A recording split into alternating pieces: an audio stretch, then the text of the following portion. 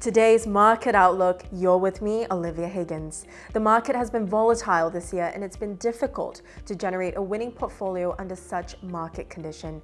In these difficult times, I often refer to my investor gurus and see what they've been doing in terms of their institutional portfolios.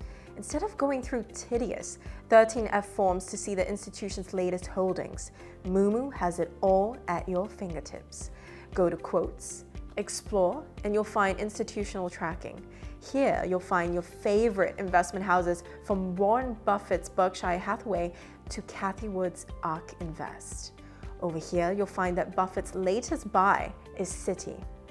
It reminds me that in a raising interest period, banks would often benefit from the increase in interest margin.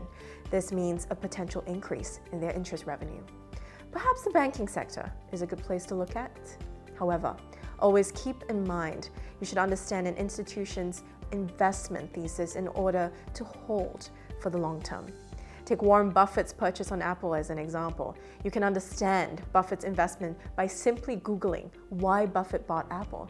In the case for Apple, Buffett believed in its brand and its ecosystem, and that iPhone is an indispensable device for the majority of the world's population, a consumer staple rather than a consumer discretionary.